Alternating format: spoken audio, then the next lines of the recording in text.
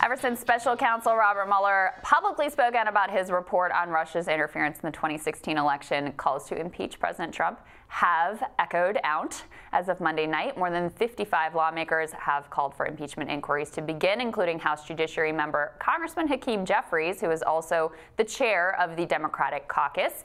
He responded to Mueller's public statements, tweeting in part, "The president must now be held accountable. No one is above the law." Congressman Jeffries sat down recently with my friend Toure to discuss impeachment, among many other things. And Toure joins us now via Skype to talk about that interview. Pretty newsmaking. Toure is, of course, a TV host and podcaster. He is also a contributor to Rolling Stone, The New York Times, The Washington Post, and is an old friend and dear colleague of mine. Great to see you, friend. Nice to see you. All right, give us a little bit of context around this interview and what you got into, and then we've got a couple of bites we can roll from it. Well, Congressman Jeffries is, of course, my congressman. He represents my district. I've seen him in the district a couple of times, and finally we asked him to be on the show. And he agreed. We're super grateful that he agreed. And we started talking about the First Step Act, which is super important to him and makes these massive criminal justice reforms. But then, of course, we slide into impeachment, which is, something I really wanted to get into with him. And he was amazingly candid and open. He was not politician-y in this interview. And, when we talked about impeachment, he's mostly ready for it. Right. You want to play the clip where he sort of, I'm tossing to the clip on your show, but, he sort of says he's for it. He doesn't care what you call it, though. Yeah, let's take a listen to the first clip we have here of sort of him laying out his view on what should happen. I'm of the view, particularly given the urgency of what has just taken place with Bob Mueller speaking, that those hearings should commence immediately and that we need to present the information to the American people. What you call those hearings, that'll be a decision that ultimately will be made by both Chairman Nadler and Speaker Pelosi.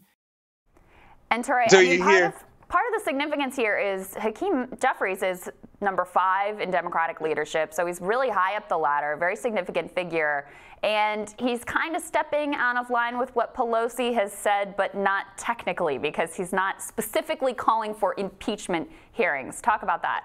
Right. He's saying, you can call it what you want. Right before the clip, he says we should investigate on abuse of power, obstruction of justice, and a culture of corruption at 1600 Pennsylvania Avenue. And he said that phrase 3 times throughout the interview. So that is something that is on his mind, perhaps on many Democratic lawmakers' minds, those 3 sort of things. But he's not married to calling it impeachment. And I think he sees many ways of getting that information out, that the president is abusing power, is obstructing justice, and has a culture of corruption.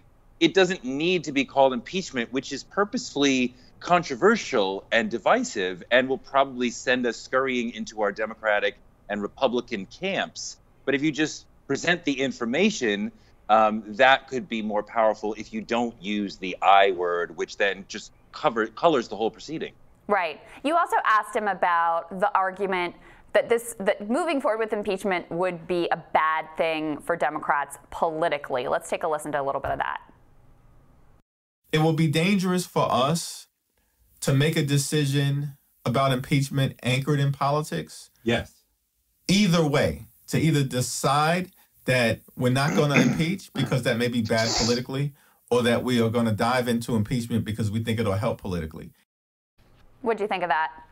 I think that's really important. I think they should make the decision based on the merits and the information and their constitutional responsibility, and not politically. I think one of my and many people's biggest complaints and critiques with their modern Republican Party, especially as led by Mitch McConnell, is that they're constantly making decisions that put party ahead of country, no matter what.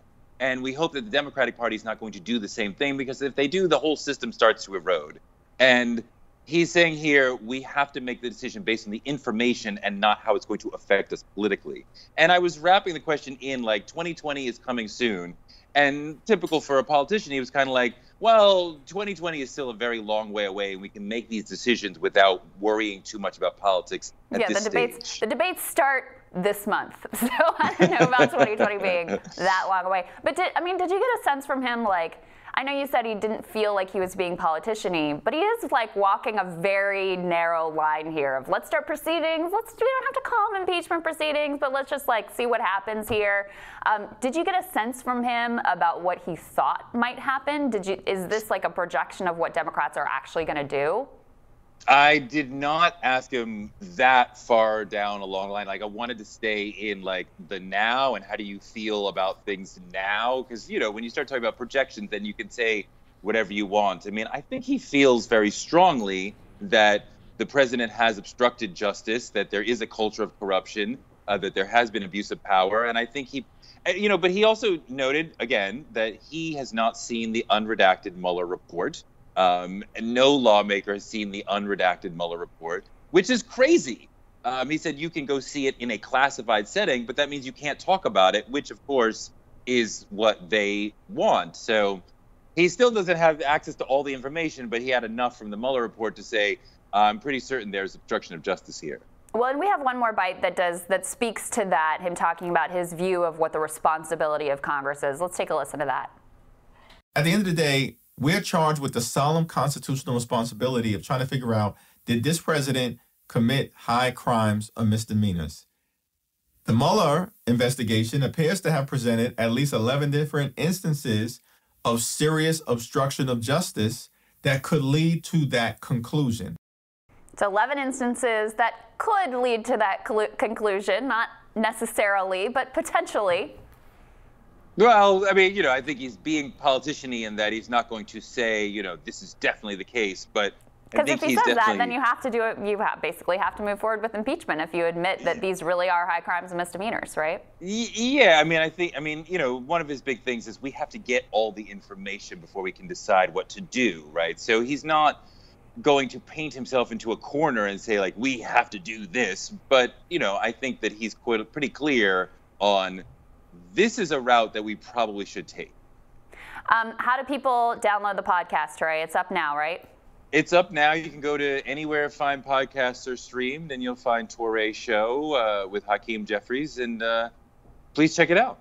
I am a listener. It's always interesting. You get an incredible guest, and you always have a way as an interviewer of getting people out of their talking points. So definitely want to hear this part on impeachment and everything else that you get into with Congressman Jeffries, who is very much a politician on his way up the ladder there. Toure, great to see you, friend. Nice to see you. Thank you.